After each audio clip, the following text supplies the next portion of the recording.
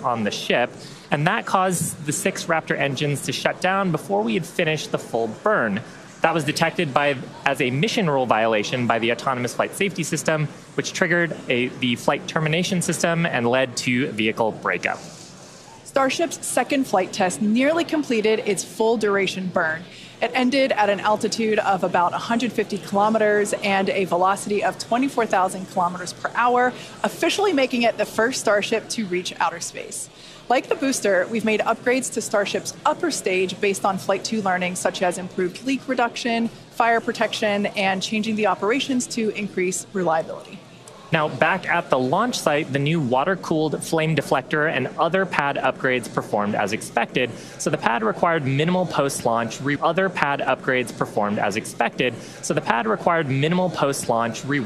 And that's a big reason why we are ready to fly again today. The ground support systems are designed for rapid turnaround of the launch pad between flights, and the improvements we've made ahead of Flight 3 are getting us closer to that goal.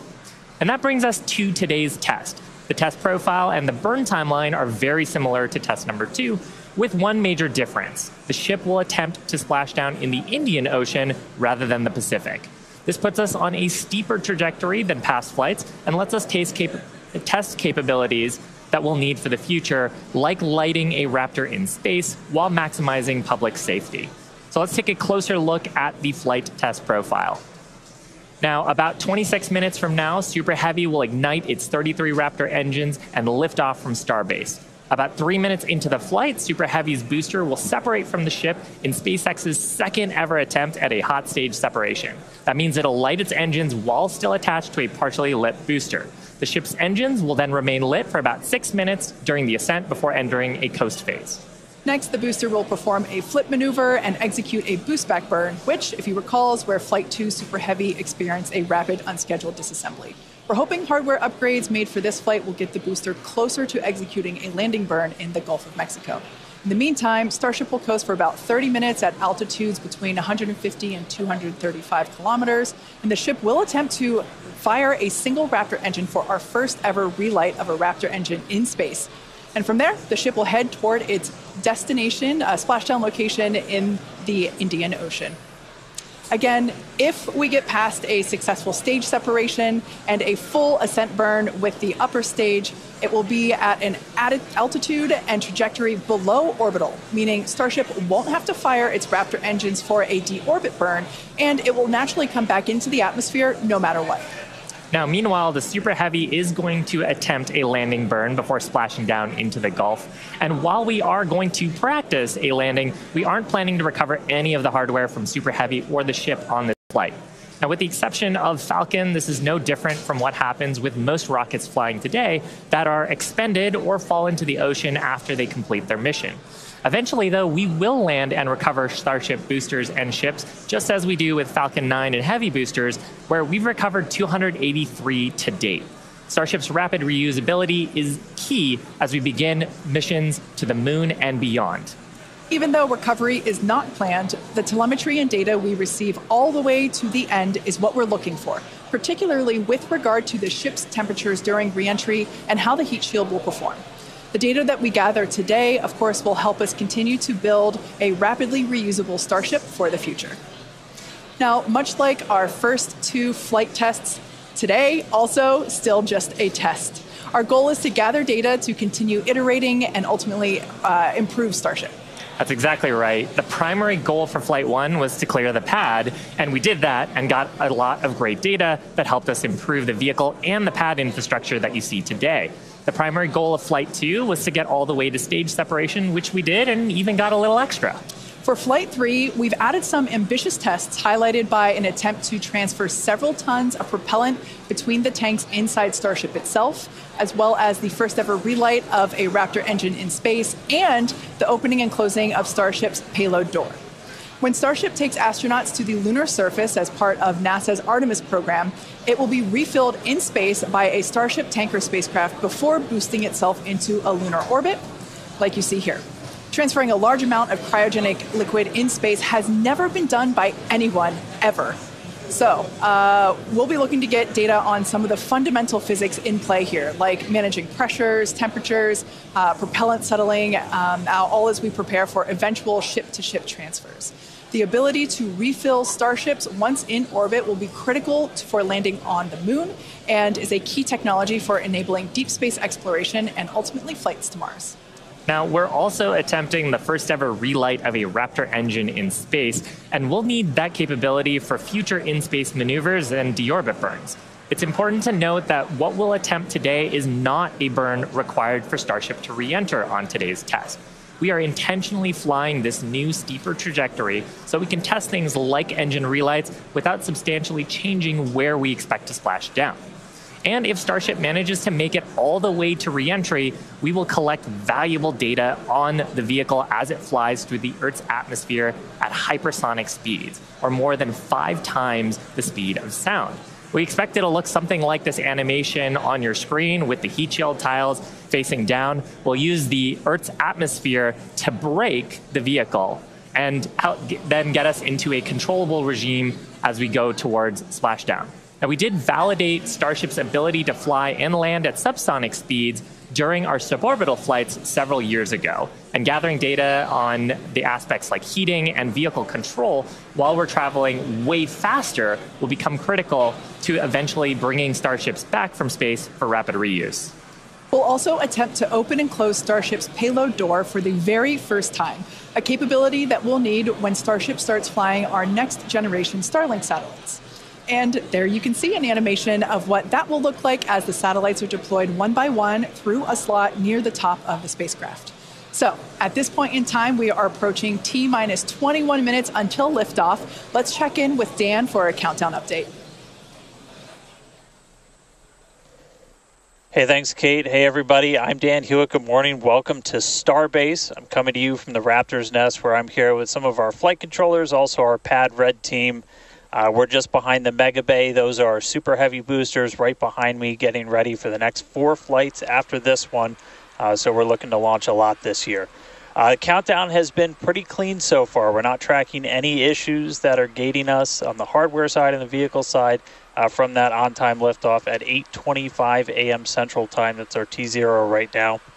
We primarily shifted later as we were just working to clear the range. The other big watch item today is going to be the winds. The winds have started to pick up. We're still looking to be below our limits, but there could be a hold at T-minus 40 seconds just to make sure that the winds are acceptable before we go. We are actively loading propellant on board the vehicle. You can see by the frost lines starting to build up. Looks like we're about 80% on the ship main tanks right now and a little over 60% on the booster. Now, Starship uses liquid methane as its fuel, liquid oxygen as its oxidizer. Both of those get cooled down to cryogenic temperatures, so several hundred degrees below zero. And if you followed along with our previous 2 flight tests, the prop load timeline today looks a little bit different. Those first flight tests, it took us about 90 minutes to load all of the prop on board. But since the second flight, we made some pretty significant upgrades to make that time shorter. We added some additional fuel and LOX pumps just to increase our capacity. We expanded the number of heat exchangers and installed a dedicated fill drain line for each stage. But they were sharing one before, now they each have their own. That's just that main pathway to get the propellant to the vehicle. We're aiming for about 51 minutes for today's operation to fully load prop. We did that successfully on our wet dress rehearsal that we did recently. Eventually, though, we're trying to get that time down to about 40 minutes. Just for some context, that's about 5 minutes longer than we take on Falcon 9, but we're doing it with 10 times the amount of propellant. Now, the propellant load on ship started at about T-minus 53 minutes, booster right around T-minus 42 minutes. We are about to pause loading on the main tanks of ship, switch over to the header tanks, and then switch back to close out the main tanks. We're expecting all of the prop to be on ship at about T-minus 3 minutes 30 seconds, and then booster prop load ends at T-minus 2 minutes and 50 seconds. Now, our final countdown and startup sequence is going to be the same as Flight 2. We already tested this on this booster when we did its static fire. Looking back for Flight 1, we lit those Raptor engines on the booster and lifted off about 6 seconds later. Flight 2, we reduced that time by almost 2 seconds. That just helps reduce the stress on the ground systems, improve the efficiency of the rocket. But right now, we're just about to pass 18 minutes away from launch. Winds, again, they're still looking a little bit marginal, so we'll keep an eye on those. We're not working any other technical issues, and the range is expected to be green. If we can't make our test today, we have backup launch opportunities in the coming days. Could be 24 to 48 hours, all just depends on how far we get into the count. So check back in with everybody in just a little bit. For now, though, I'm going to send it back to Kate and Shiva out at Hawthorne. Thanks, Dan. The countdown is continuing to progress, so let's take a closer look at the world's most powerful launch vehicle ever developed. Starship is comprised of two elements, the ship, which has 6 Raptor engines, and the Super Heavy booster, which has 33 Raptor engines. Starship is capable of about twice the thrust of the Saturn V rocket, and with future engine upgrades, it will actually be 3 times more powerful. Now, with those future improvements, that'll allow Starship to carry somewhere between 150 and 250 metric tons to orbit, depending on the configuration. For reference, Falcon 9's heaviest payload to date is just over 17 metric tons. So with Starship, we're talking about an order of magnitude greater in terms of payload capability to orbit. And that matters because the amount of mass we're able to launch per rocket is critical to creating a self-sustaining city on Mars. In terms of size, the Super Heavy booster alone stands about 71 meters or 233 feet tall and is about the same height as a fully integrated Falcon 9. The ship stands about 50 meters or 160 feet tall. Stacked together, the booster and the ship are by far taller than the Statue of Liberty, which stands at 305 feet tall with its base. Stacked together, Starship is 396 feet, so quite a bit taller there. Now, Starship's first stage has a diameter that's about 2.5 times that of Falcon 9, and when we've got those 33 much larger Raptor engines, this great view of the launch mount looking up at those engines, and we need them to power through the Earth's atmosphere and gravity to deliver those massive cargo and payloads up to space. Moving up the rocket, Starship is designed for vertical takeoff and landing on any hard surface, and that's as opposed to taking off and landing on a runway as aircraft do. And that's important because there are no runways on the Moon and Mars where we're going. The ship, which we're looking at now, features 6 Raptor engines. 3 of them are sea-level engines, 3 of them are vacuum engines. That means that those vacuum engines are optimized with a larger engine nozzle to operate in the vacuum of space and get us higher performance. The ship is also outfitted with 4 flaps to help aerodynamically control the vehicle's attitude during atmospheric flight and enable a precision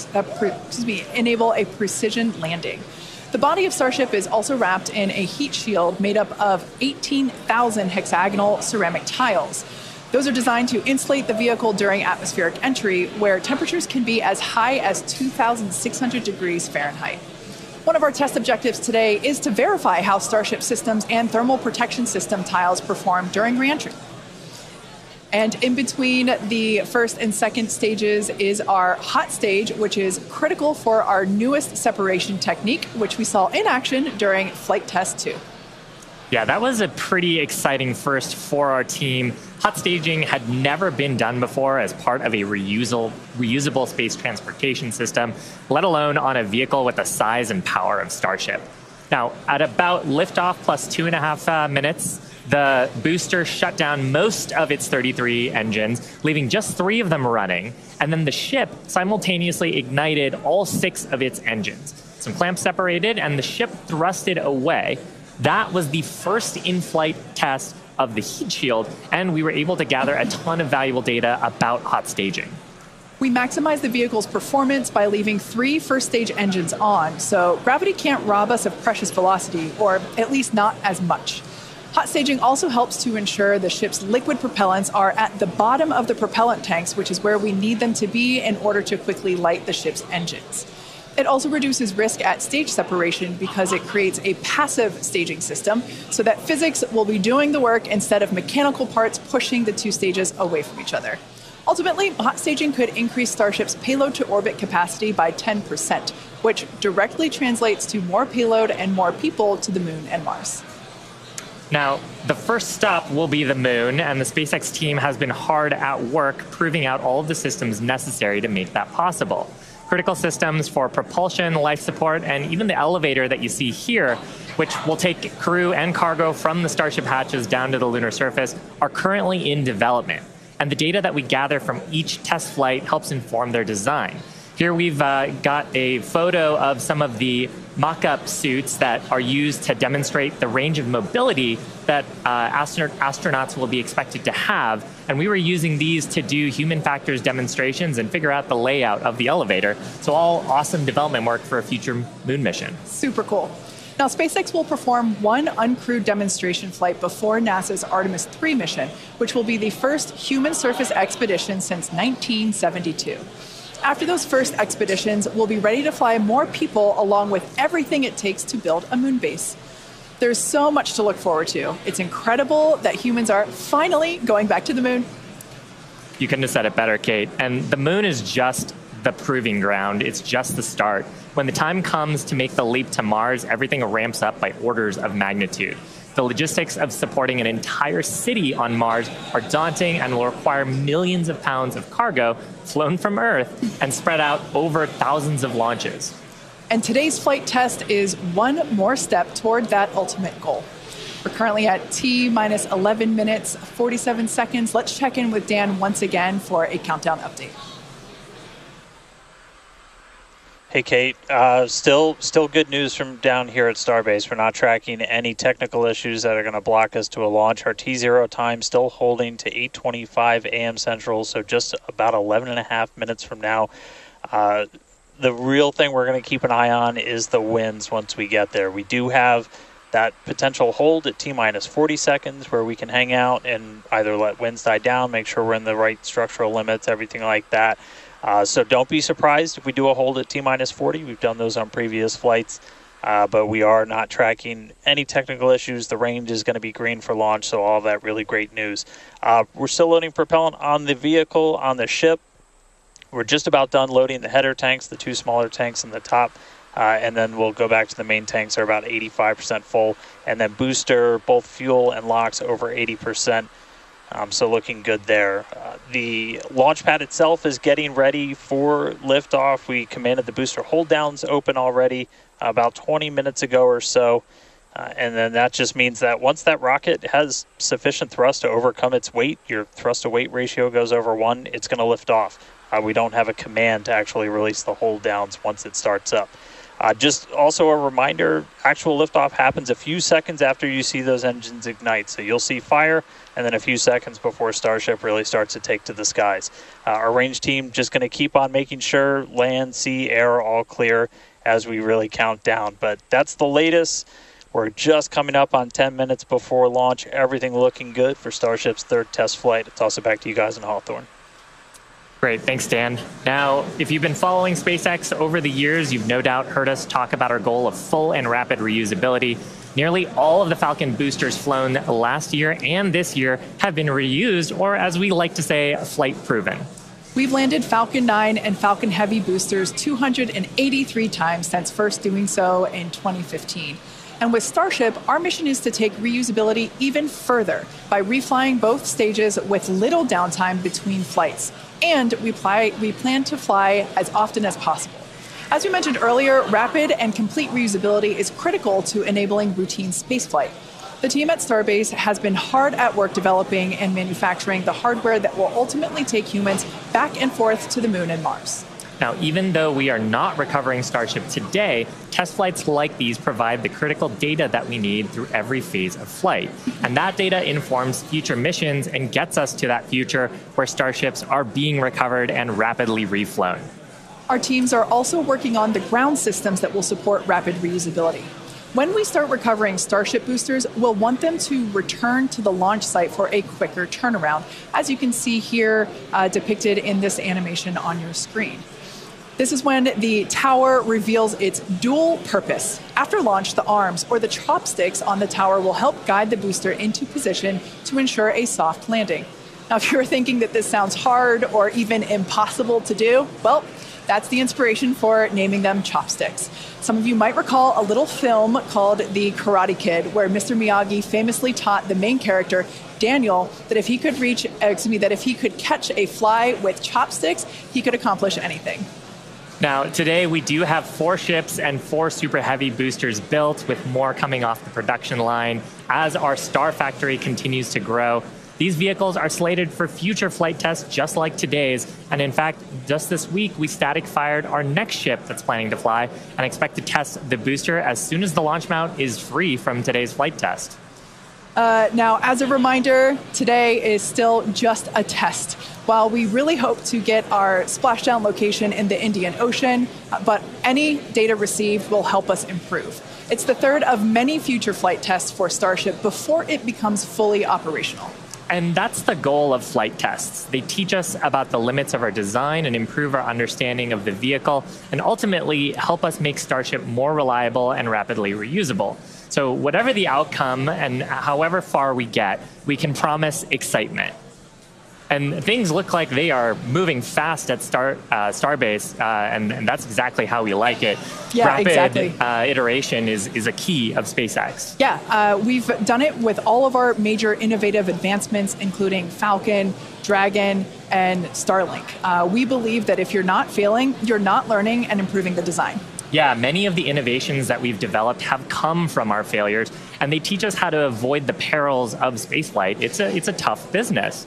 But all of this testing, all of the iterative design allows us to make the design better and better to do some of the great accomplishments with reflight that we've had so far. Exactly. One of the examples that we love to talk about is the Dragon capsule, like the one located behind Shiva and I here on the mezzanine. Originally, it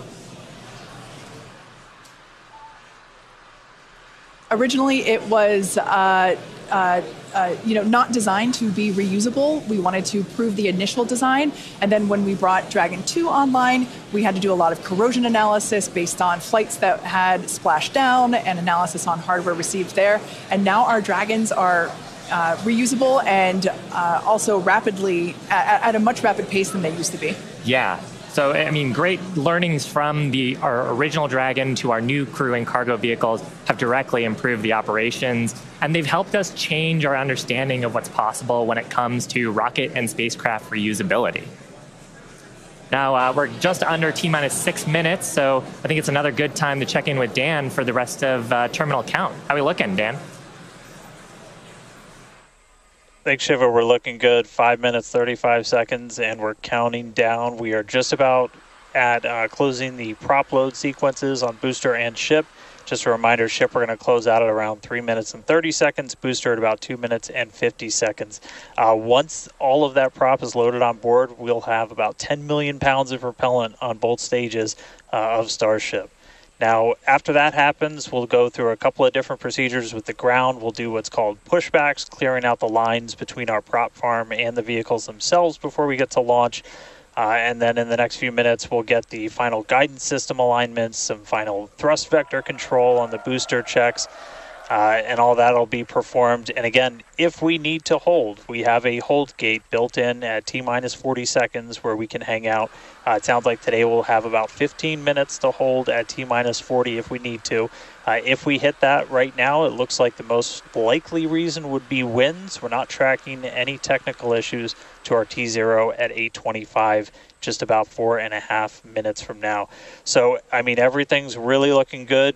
The booster's almost at full frosty, so we'll see that close out in just a couple of minutes. But we're getting really close to flight, guys. The excitement is definitely growing here in Hawthorne, SpaceX headquarters. There is a large crowd gathering. You might hear them cheering occasionally. Now, Dan mentioned a good point about the holds. We have an opportunity to today hold for a few minutes. And this is a really cool thing about Starship. And we don't have this opportunity with Falcon or Falcon Heavy. Up until the T-minus 40-second point, aborts are just holds. So anything that would trigger an abort prior to T-minus 40 seconds becomes a hold. So that's a really cool feature to allow the team to wait for final checkouts or assess prop levels, engines, avionics, vehicle pressurization. It's really helpful to ensure a liftoff. Yeah, and that's something that is very different from Falcon. I'm sure people have watched our launches, and then we get right down past prop load and then have to scrub because of weather or scrub because of an issue on the vehicle.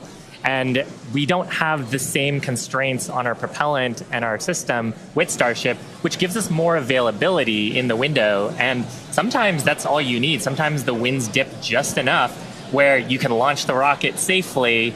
And otherwise, if you didn't have that ability to hold a few minutes, you might miss that window and then have to recycle to another day. Yeah, exactly, which is kind of like today. Like we mentioned earlier, winds are the thing that we are watching, so good news there. So we are still continuing to progress. We're looking at liftoff in just under almost 2.5 minutes from now.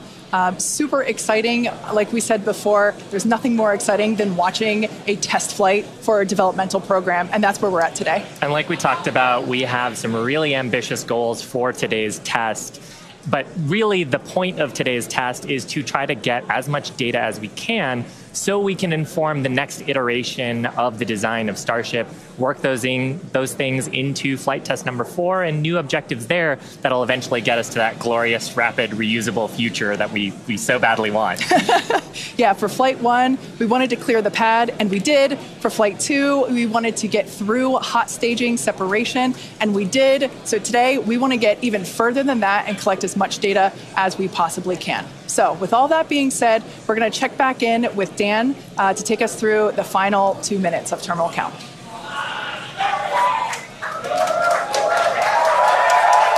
All right, we are under 2 minutes away. We have closed out the prop load on the booster and on the ship.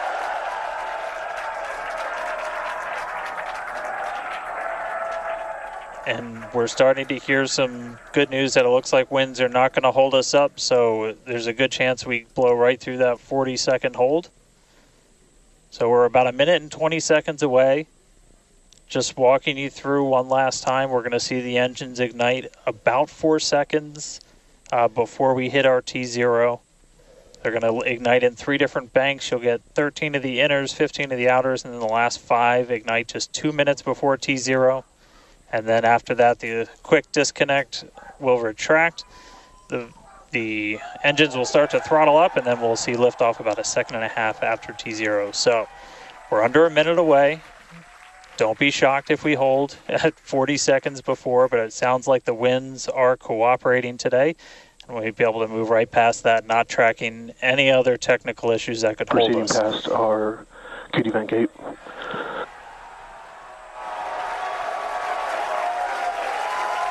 Through the QD vent gate, past the 40-second hold. Go for launch. Flight Director Ty Huntington telling the team we are go for launch. So 20 seconds to go. Let's listen in. It's T-minus 10, 9, 8, 7, 6, 5, 4, 3, 2, 1.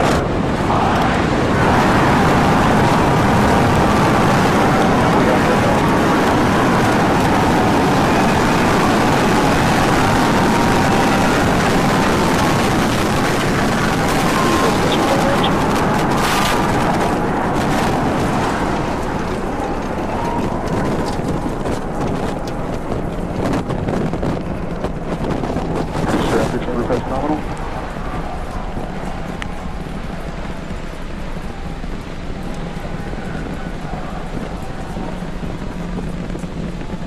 30 seconds into flight, we are feeling the rumble. We are seeing 33 out of 33 Raptor engines ignited on the Super Heavy booster. Booster and ship, avionics, power, and telemetry nominal. Acquisition of signal, Corpus Christi. Continuing to get good call-outs. Our trajectory looking nominal, systems looking nominal. Just amazing to see all 33 lit up once again.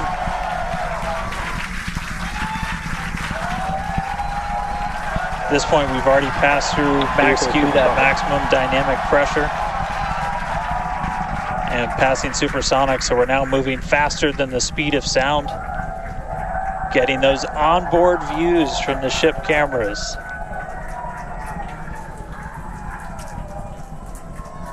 Now the next major milestone is going to be a hot staging maneuver. Again, we're going to be doing that in just about 90 seconds. To do that, we're going to shut down all but the 3 center Raptor engines on Super Heavy.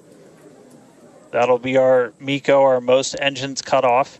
And then the clamps holding the 2 stages together are going to release. Starship's second stage will ignite its engines, the RVACs first, the sea levels right after that. The sea level engines will be splayed or just kind of pointed out at about a 15-degree angle. So if you look close and we get good tracking, you might be able to see those center right after. And so those 6 engines will push Starship off of the booster.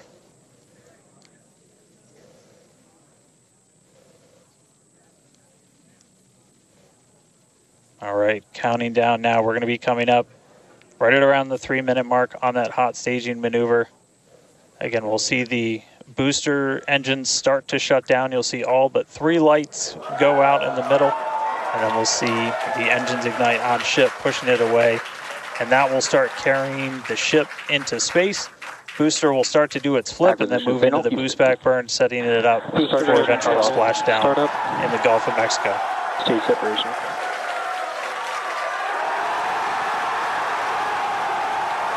Boost back startup.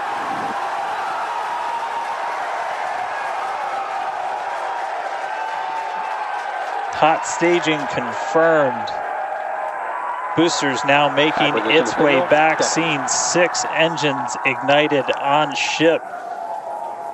Kate, we got a Starship on its way to space and a booster on the way back to the Gulf. Oh man, I need a moment to pick my jaw up from the floor because these views are just stunning. These are live views from Starship. First stage is currently performing the Ship avionics, power and telemetry nominal. Good there, news informing us that the second stage or the ship, everything looking good, nominal there. First stage is currently performing the boost back burn, expecting that to last about 1 minute. That boost back burn, propels the booster back towards the coast, taking it to a landing in the waters of the Gulf of Mexico. We're only using the Super Heavy boosters, 13 center engines from here on out. As whenever they relight, you'll be able to see that in the left bottom corner. Those are the ones that can gimbal. In other words, they move and change direction in order to change the thrust to steer the first stage back to Earth.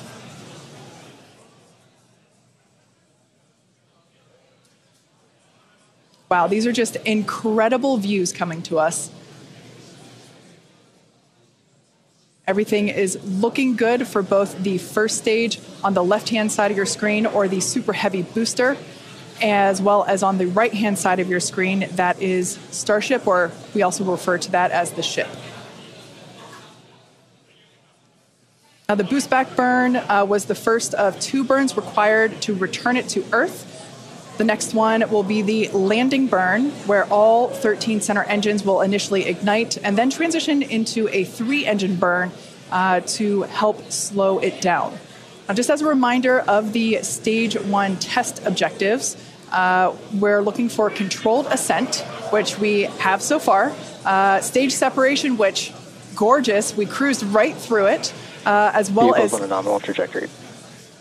Good news there, telling us that the path that Starship is on is good. Now, Starship's second stage is still firing its engines, and as you heard, following planned flight path. The ship objectives, we're looking for hot staging, again, cruised right through that. We're looking to demonstrate controlled ascent as well as orbital insertion. Now, the bottom right-hand corner of the screen shows the ship engine graphics, so be sure to keep an eye on those. Yeah, Kate, this is just a phenomenal test so far. Super Heavy is performing beautifully today. It's on its return leg of the journey. Ship continuing to burn its 6 engines, those larger circles, the Raptor vacuum engines, the inner circles, the Raptor sea level engines. We're about 30 seconds away, just under 30 seconds away from the start of the boost back burn. The landing burn on the booster. You can see the grid fins rotating. Those hypersonic grid fins are guiding us through the atmosphere back towards our splashdown site. Again, we're going for a splashdown, a soft splashdown. So for landing burn, we're going to expect to see the 13 center engines light, rapidly bring down the booster's velocity, and then just the 3 in the center for splashdown. Let's see if that'll work.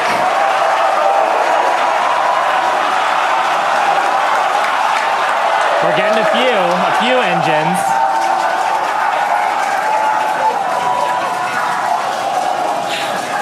And acquisition of signal. We'll see if we can get some other video of that. Now, this is a test objective today. It is still something that we're attempting to learn.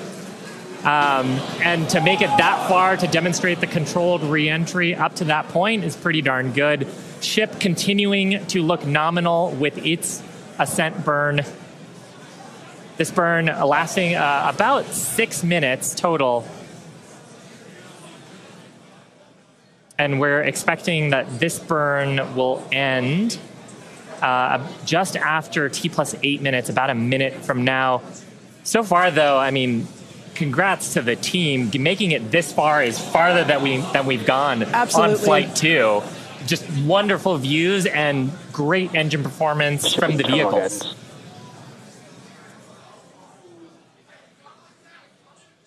So far, we've hit controlled ascent. We're in the middle of that right now. We demonstrated the hot staging. Kate, as you said, cruised through that. We demonstrated controlled entry of the booster. Just stopped a little short of the engine relight, but hey, that's something we can learn for the next one. Yeah. Now, that view that we just had moments ago was a live shot of Star Command. There you see it again. This is our Mission Control Center at Starbase, where vehicle operators are standing by. Now, the next milestone coming up is in less than a minute. At that point, ship will, or I'm sorry, actually it already has. Starship engine cut off. There we go.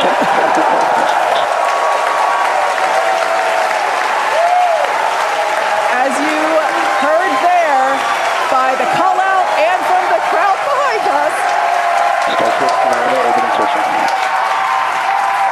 Starship's 6 Raptor engines have successfully shut down. We heard a call out for nominal orbital insertion, which is incredible. Look at these views, Dan. I'm just completely blown away right now. What a day. Congratulations to the entire SpaceX team. I mean, this flight pretty much just started, but we're farther than we've ever been before. We've got a Starship not just in space, but on its coast phase into space. Just to recap where we've come, and it's only been 9.5 minutes. How has it only been 9.5 minutes? We lifted off right on time at 8:25 a.m. We didn't have to hold at our gate at all. We had 33 out of 33 Raptor engines open up and light and get us through a nominal ascent. Another successful hot stage. All 6 engines on the ship propelling us into orbit. We did see what looked like a nominal boost back burn. And then we did make it all the way to the landing burn this time. Didn't light all the engines that we expected, and we did lose the booster. We'll have to go through the data to figure out exactly what happened, obviously. So be on the lookout for information about that. But wow, a ship in space. We've got a bunch of, as we said, ambitious objectives ahead of us. Over the next couple of minutes and pretty much over the next hour, where we're going to we've got the ship in space. We're now going to take advantage of this and try and learn as much as possible about some of the other systems, including that first ever Raptor relight in space. So it's just going to be incredible. So all of that still to come.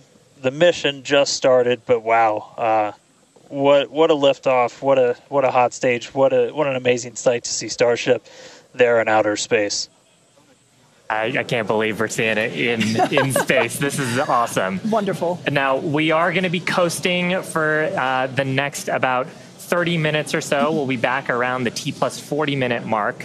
And that'll be Starship continuing to coast, hit those ambitious test objectives, and then continue on to re-entry. We're not totally sure what video that we'll get, since that normally comes to us as we overfly ground stations, and we don't have a ton of those along our trajectory. But as we have video, we'll be sure to bring that to you. Starlink may be able to bring us additional communication paths today that will allow us to talk to Starship through re-entry with no communications blackout period. It's a possibility, but either way, we will be live for all of today's milestones. And of course, when we do have views, signal, Puerto Rico. especially like the ones that we have now, which I just cannot get over, when we have views, we will be sure to bring those to you live. But no views or no views, we'll see you back here at T plus 40 minutes. Pez door is opening.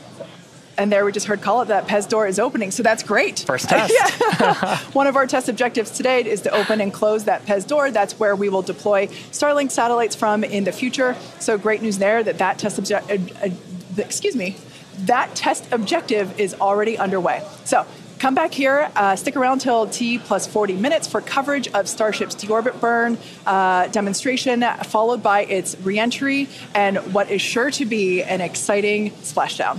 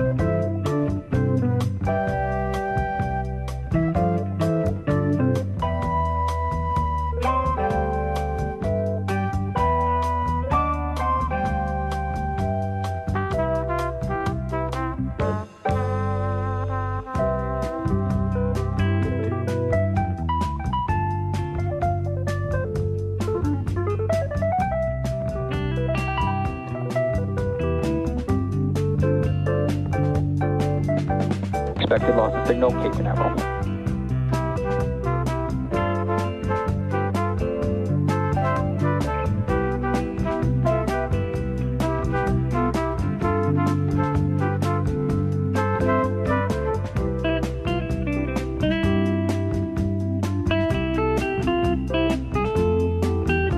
Pez trigger.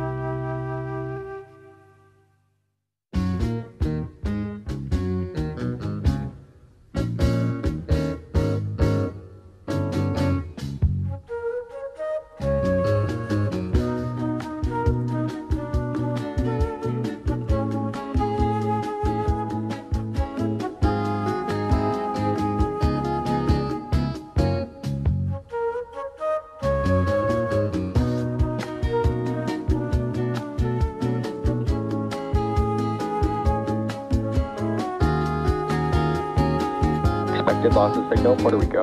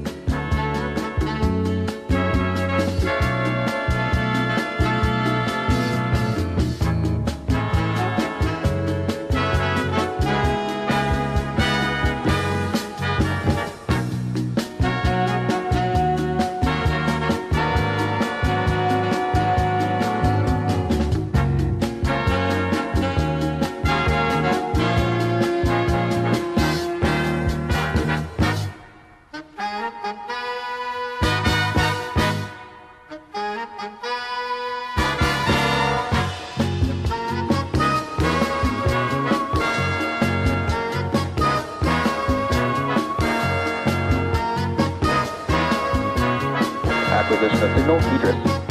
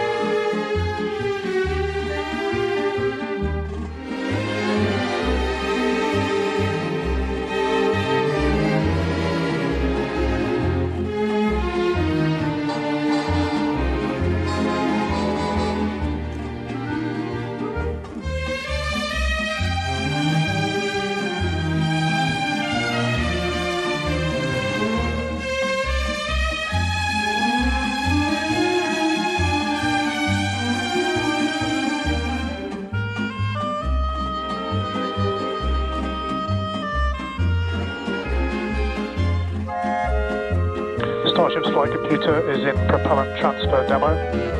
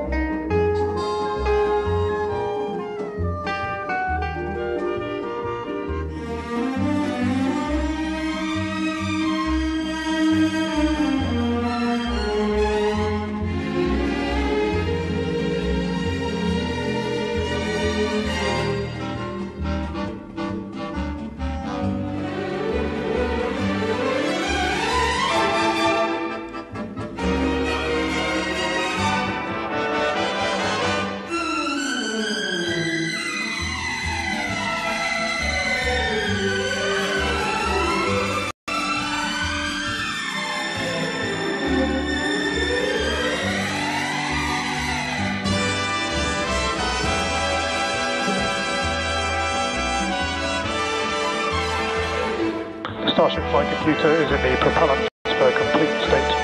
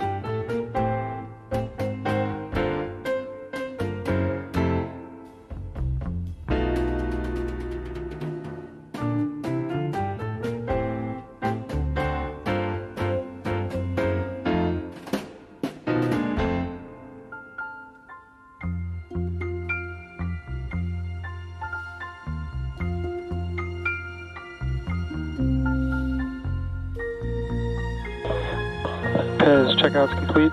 Door is closing.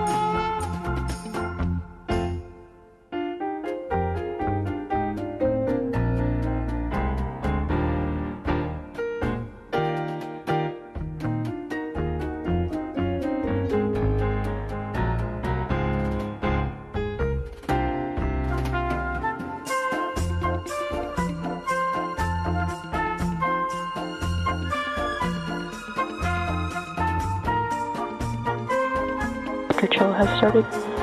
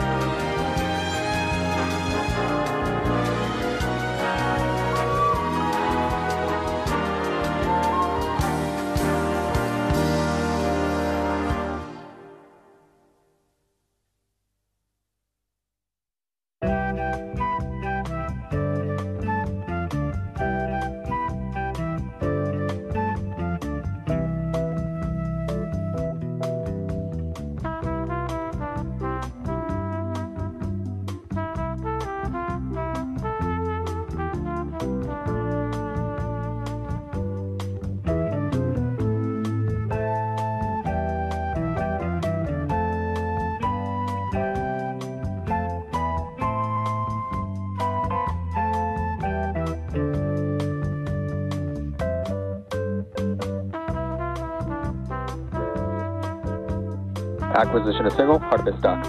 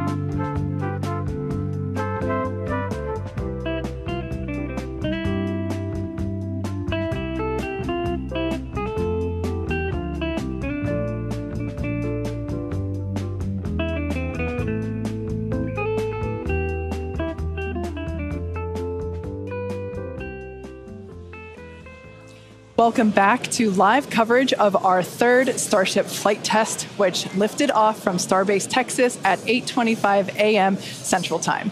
Our main objective today was to get through all of our ascent burns and collect as much data as possible, including a potential Starship entry.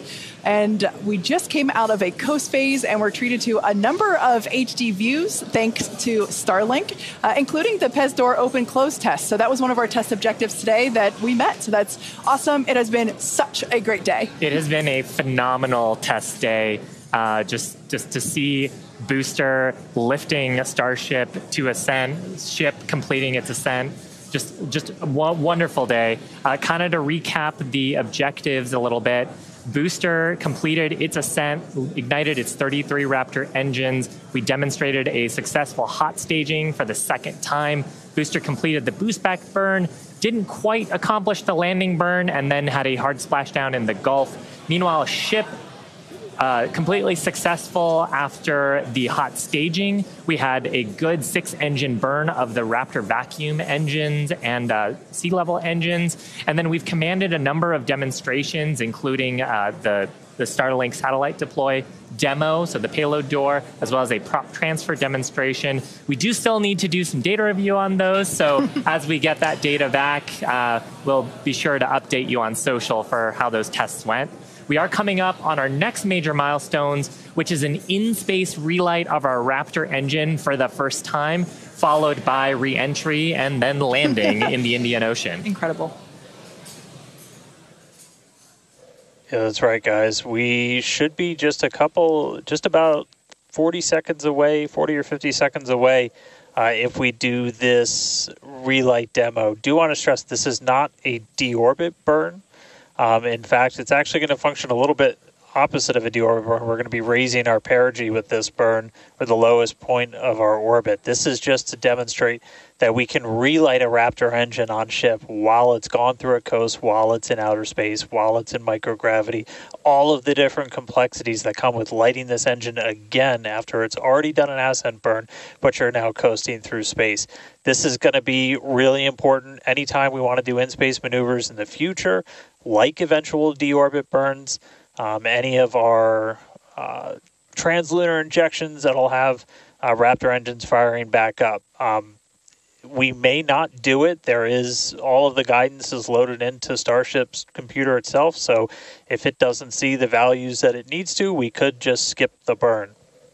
So we are waiting to find out if that's going to happen or not.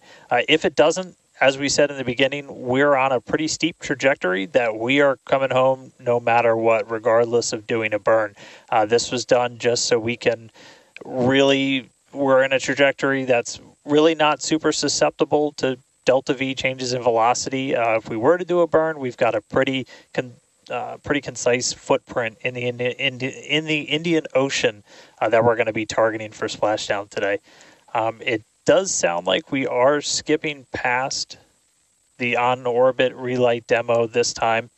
Again, we'll confirm all of this through our post-flight data review, but it did sound like we did pass through that burn. So now that's going to start setting us up for re-entry. Yeah, that's exactly right. So coming up next around T plus 49 minutes is Starship re-entry. Now, this is typically a portion of flight where we don't have communications with spacecraft because they're re-entering the Earth's atmosphere at or around orbital velocity, about 8 kilometers per second or roughly 5 miles per second. Super fast. Now, at those speeds, the spacecraft's interaction with the atmosphere results in friction and creates a plasma field around the vehicle. That blanket of plasma distorts communication frequencies, so we're basically left with a brief communications blackout. Now, we might get some telemetry back through a connection to the Tracking and Data Relay Satellite System, also known as TDRS. But if the plasma doesn't entirely block it, that connection will be at a very slow data rate and definitely too slow for any video. But that's why Starship and Starlink are a great partnership. Starship is so big that it will leave a wake or a hole in the plasma field as it flies through an atmosphere. You can think of a wake kind of like when you see a boat going through the ocean. It sort of leaves a trail behind it. There's some of those great views from Starlink giving us views of Starship's onboard videos. And so we're hoping that the Starlink on board will let us, just like we're seeing these videos now, see through that plasma field by maintaining a continuous communication lock with the satellites on orbit through the wake that Starship leaves behind. Now, this is only the second time that we're testing Starlink during re-entry. So even though we do have these great visuals now, don't be surprised if we manage to get some signal hiccups through. We're still learning about what that wake will actually look like in practice and whether we're able to get that live, continuous, high-speed data during re-entry. Yeah, that's right. And one of the really primary reasons we want to use Starlink is to just gather as much data as possible. It's been said the data is the payload on one of these flights, where we're putting this flight hardware in a real flight environment, trying to learn about it as much as possible. Re-entry is going to be a really critical phase of flight. We really want to know how the ship's going to perform, especially that heat shield as we're going through the hypersonic re-entry. So if something were to go wrong during this re-entry, we want as many paths as possible to collect that information, that data, just to, again, just continually feed back into the Starship program to make each flight more reliable, more successful. Acquisition signal, Mauritius.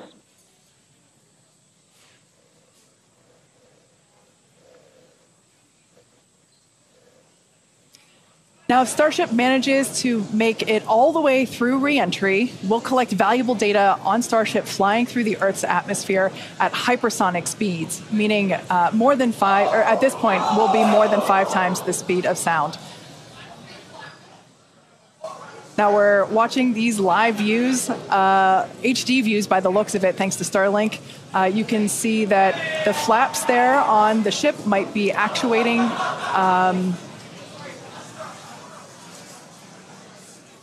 Certainly some incredible visions of planet Earth behind Starship. Now, we've already validated Starship's ability to fly and land at subsonic speeds. You might recall those suborbital flights from a few years ago, and we can see those flaps there. So getting data on aspects like heating and control while traveling way faster than we did before is going to be critical to eventually bringing Starships back from space for rapid reuse. So I mentioned those flaps. That's one of the things that enables Starship to help control itself and survive the heat of reentry, which, like we said before, we're expecting that reentry to occur around T plus 49 minutes. So we're getting pretty close here. And what you're seeing here, it looks like the vehicle is sort of moving back and forth. Part of what you're also seeing is one of the cameras, this onboard view that we have, is on the end of a flap. Starship has front flaps and rear flaps in the vehicle. So we've got 4 of those. And, oh man, we can see the heating on those flaps as we're starting to re-enter the Earth's atmosphere. This is where the Earth's atmosphere is doing the work to slow us down. Now, like we said, this plasma field is, wow, what a view. We hope to maintain these views throughout. Starship is so big that we're hoping that the plasma field doesn't entirely blanket the entire vehicle. Right now, it is not. The Starlinks are Views brought to you by Starlink. Yeah, the Starlinks are still communicating and still capturing the data and the video that we see here. I mean, Shiva, this is just absolutely incredible views. We've never seen anything like this before. This is the biggest flying object ever in space. Absolutely, Kate. And it's important to note, the ascent burn that we did was to get us to orbital velocities, even though we were on a nearly orbital trajectory. So the heating and the loads that Starship is going through right now are what it would be getting if it were recovering from an orbital mission. And just the fact that we have views through entry, this is incredible. Yeah. Again, this is the furthest and fastest that Starship has ever flown. And you can definitely tell by the crowd here in Hawthorne. The heat shield tiles doing their work. We talked about it earlier. Up to 2,600 degrees Fahrenheit that those heat shield tiles are dissipating as we are re-entering. Yeah, now this was one of the critical, or rather the key mission objectives that we were hoping to hit today. We have never, like I said before, this is the fastest and furthest that Starship has ever flown. So this is the first time that we're getting to collect this re-entry data and understand how these 18,000 hexagonal heat shield tiles are working together to protect the belly of Starship as it re-enters the Earth's atmosphere. Once again, the atmosphere is doing us a big favor here by 80 kilometers altitude. The atmosphere is actually doing us a huge favor here by acting as a braking system for Starship as it re-enters the atmosphere.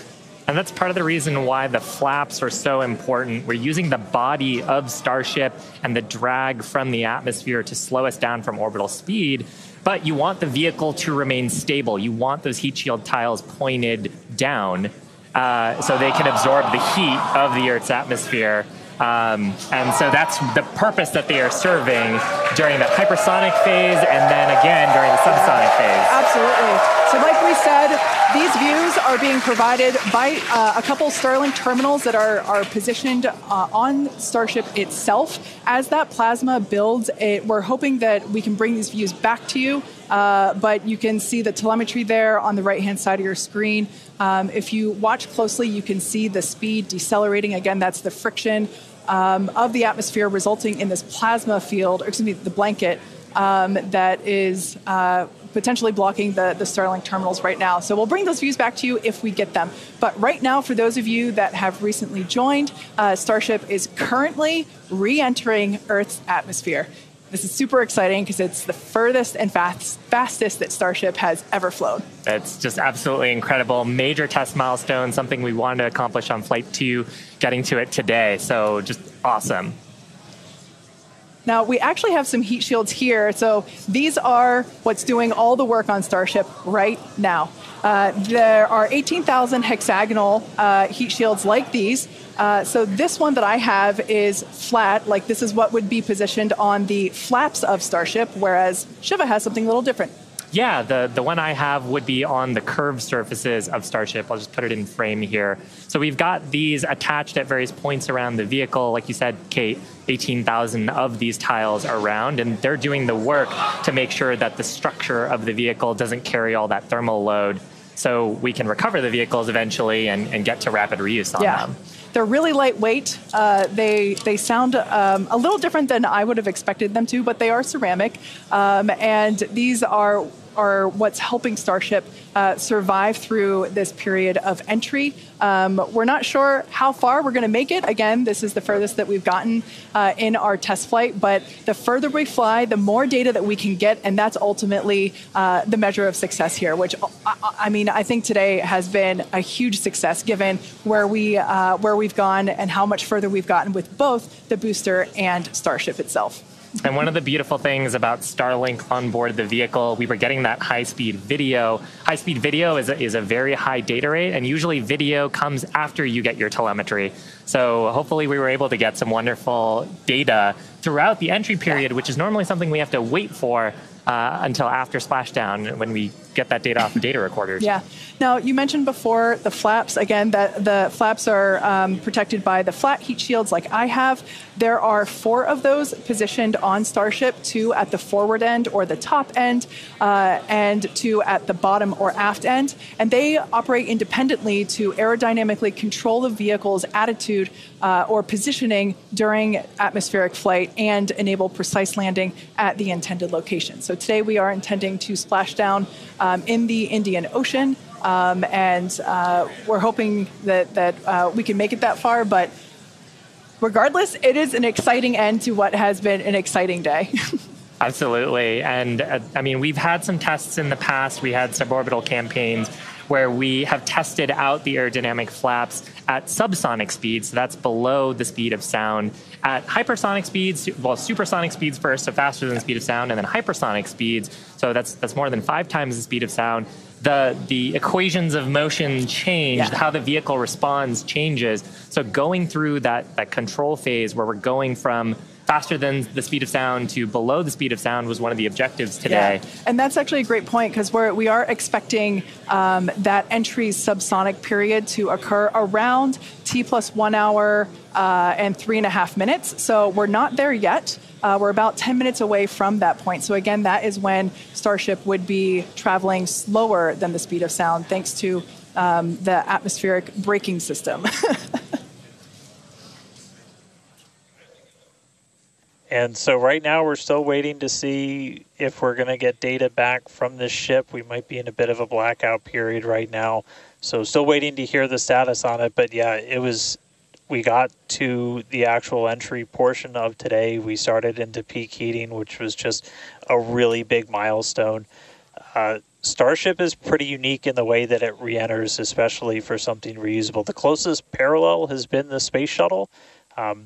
When we're comparing Starship to like when we bring a Falcon 9 booster back, we're talking about 20 times the energy given the velocity that we're moving at, and all of that energy just gets converted into heat, and then we need to use those tiles to just help dissipate that heat. They're not ablative like you would see on something like Dragon, which uses an ablative in the capsule shape. So they are these tiles that are made to be reusable. So any data we're getting on the actual temperatures it was seeing during heating, all of that is just really hugely valuable. Where Starship is really unique is, and Kate and Shiva have talked about it a couple of times, is once we're through this kind of hypersonic section and we get down to the subsonic. And that's where we really learned a lot and proved that Starship's really just its basic shape could work. And we did that during the suborbital campaign. Again, if you compare it to the shuttle, which entered, it had the wings. It had a similar heat shield system, but it had wings, and then was almost flown like a glider once it re-entered and was down to those subsonic speeds. With Starship, we're not doing that. We're just coming straight down. We'll hit terminal velocity, which with Starship is around 200 miles an hour, and then we use a flip maneuver to ignite those engines, do a landing burn, and then touch down on the ground. So you don't need a runway. We're doing that, again, designed because when we go to the moon, when we go to Mars, there's not going to be a runway there for us, and so that propulsive landing is going to be really important. This is an animation of pretty much what we were just watching on actual Starship video, which is pretty incredible. But we go through peak heating. One of the benefits of today's trajectory, actually, we got closer to what the heating profile will be on just a normal mission when you compare it to our previous flights, which were headed out to Hawaii. So we go through peak heating, and then we hit subsonic, and then Starship splashes down in the ocean. Again, we're not doing a landing burn on this flight, and we're not expecting Starship to survive the impact. We're not going to be recovering any of the hardware. For now, though, we are just still waiting to see if we're going to get some signal back. We're currently at a loss of signal with Starship. Don't know for sure what its status is, and so we're just continuing to listen in. But it was pretty incredible seeing the flaps really do their thing to maneuver the vehicle as it's moving through hypersonic. One of the big trade-offs between something like Shuttle and Starship is wings can be pretty heavy. And so if we can really demonstrate that Starship's controllable through that hypersonic regime when you're coming through the atmosphere, 25 times the speed of sound, you can save a whole lot of weight by not having really big wings. So super valuable to get this data, super valuable to then figure out what we're going to do on our next test flights. Dan, you'd brought up a really interesting point, too, that for on shuttle, you are gliding in, going back to a runway. On Starship, because we're landing vertically, we are basically coming down, and then we've seen this during the suborbital campaign. We're not going to see it today, but during the suborbital campaign, we did the flip maneuver and then light our engines for a landing burn. And that's also really important for some of our other terrestrial destinations, that we don't have as much of an atmosphere. On Mars, there is pretty much no atmosphere. There's some great views from our previous test campaigns of a landing burn and upright landing. But on the moon, there is no atmosphere. On Mars, the atmosphere is extremely thin, so you actually need some other sophisticated techniques that other landers have used to land there. And so this vertical landing technique is really important to landing on destinations like those, which is ultimately where we're trying to go. Yeah, absolutely. So we hope to demonstrate that landing in future missions. That wasn't one of our objectives for today. We wanted the ship to focus on opening and closing, the first demonstration of opening and closing the PEZ door, which is where we will deploy Starlink satellites from in the future, as well as gathering data on how the heat shield tiles performed during the entry period. And so far, all of that has gone really well. So overall, it's been pretty great, and it's great to see how those initial tests that we performed a couple years ago for those high altitude tests allow us to see what those will look like in the future. But this piece that we're doing today of, okay, if we are coming back from orbital velocity and we're going through that entry period, that is the missing piece, right? We already figured out how to land once the ship gets to a certain velocity or altitude, and it's really this piece that we were trying to figure out today. How do we get Starship to survive orbital velocity atmospheric entry? And we hope to find out soon. Yeah, I mean, we talked about rapid iteration and how we do design. Part of our philosophy is testing early and often and trying to test in a way that is as flight-like as possible. But there's only so much you can do in a chamber where you're trying to simulate the atmosphere in a laboratory. So there's nothing quite like when the heat shield tile hits the atmosphere in flight to gather that wonderful data and prove out some of the analyses and probably teach us a bunch of things that we didn't quite get right. For sure. And obviously, for those of you that have been watching along with us, those were incredible views to see of that entry period where we saw the heat generating because of friction as the belly of Starship was making contact with the Earth's atmosphere, and that resulted in some plasma. So as Dan said before, we believe that we're in a bit of a blackout period at the moment. We are expecting the vehicle, if it's still alive, we would be expecting the vehicle to be approaching subsonic or slower than the speed of sound speeds in 3.5 minutes from now. So if it's still up there in one piece, it still has a way to go. We're not there just yet. But we saw that plasma field building up around the exterior, which can blanket the entire vehicle, as it does with all of our Dragon missions, and we're at a loss for telemetry at that point in time. Yeah. So Dan's seen a lot of those with Dragon missions that he's supported. Yeah, absolutely.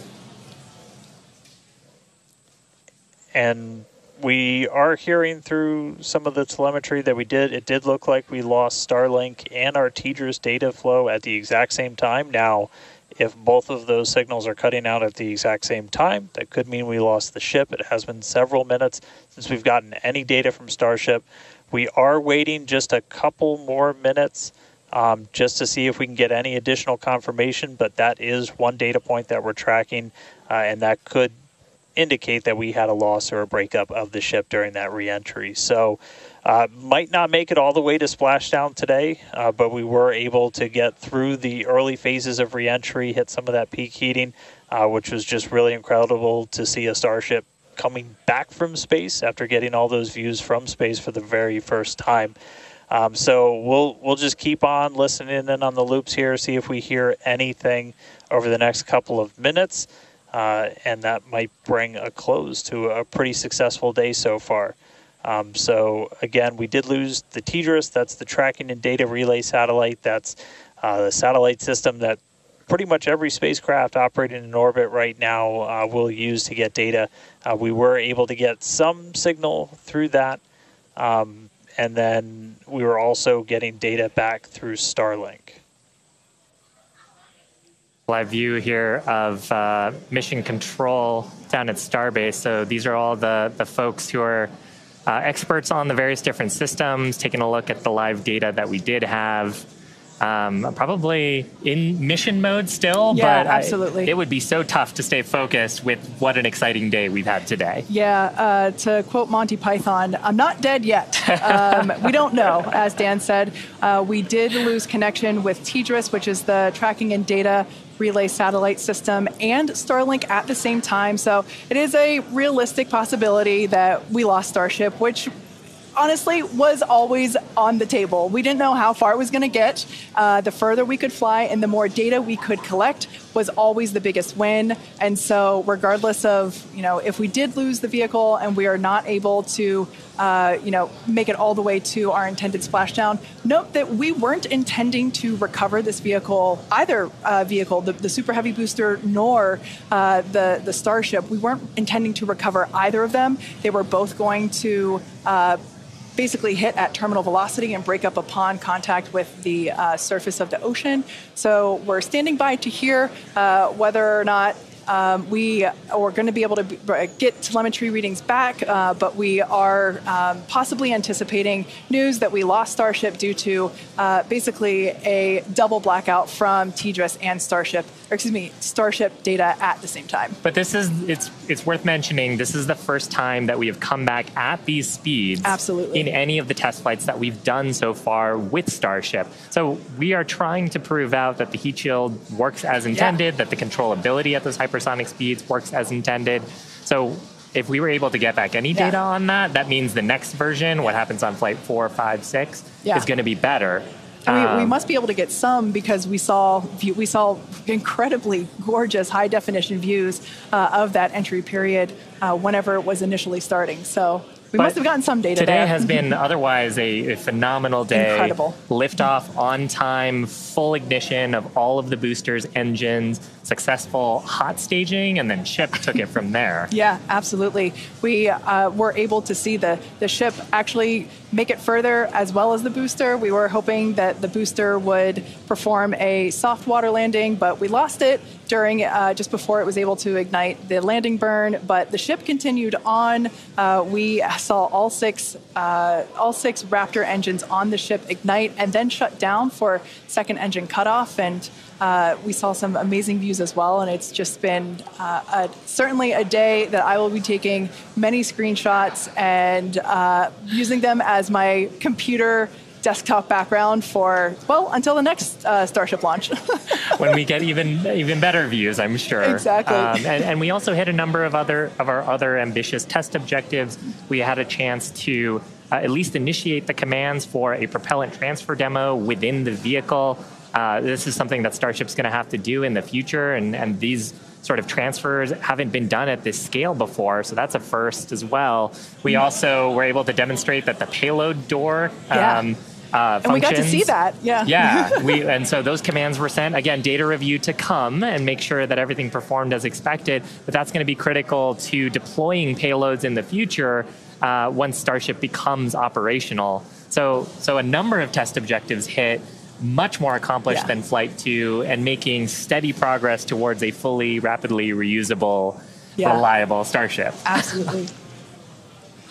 And hey, Kate, and hey, Shiva, we were just hearing on the loops, we are making the call now that we have lost Ship 28. So as we were possibly expecting, we lost the data a couple of minutes ago. We haven't heard from the ship up until this point, and so the team has made the call that ship has been lost. So no splashdown today, but again, just it's incredible to see how much further we got this time around. we had a couple of those ambitious objectives that you guys were just walking through that we're able to take advantage of while Starship was in outer space flying over our planet for the very first time. So that was just really incredible. Obviously, there's a lot to go through. Everyone always wants to know right off the bat what happened. Takes us a little bit of time, but I can assure you as soon as we start finding things out, we're going to let everybody know. And I know everybody's going to be excited for the next one. I mean, as I pointed out in the beginning, there's 4 super heavy boosters either fully stacked or getting stacked right behind me. We've got other ships ready to go as well. So it's going to be a really busy time down here at Starbase as we look to really fly Starship as much as possible, get this vehicle ready to go for all the important things it's got to go do. And with that, we got to say a huge congratulations to our teammates and everyone who's supported the Starship program. There's been flames and reds along the way, but third time's the charm, and we made it to space. We also a big thanks to all of our future customers for your support. And we want to give a big thanks to the people of Cameron County, Texas, for their support, as well as the Coast Guard and the Federal Aviation Administration. Be sure to follow the SpaceX account on X for more updates from today's test flight and future Starship tests. But before we go, we want to wish SpaceX a very happy birthday. The company was founded on this day in 2002 when it basically consisted of this small team, a carpet and a mariachi band. I don't know about you, but we're feeling 22. Also, it's Pi Day.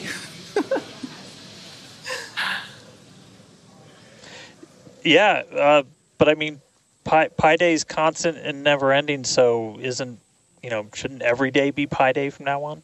I mean, that's a really good point, and I think after a test like today's, we all deserve some pie. Thanks for watching, and we'll see you next time.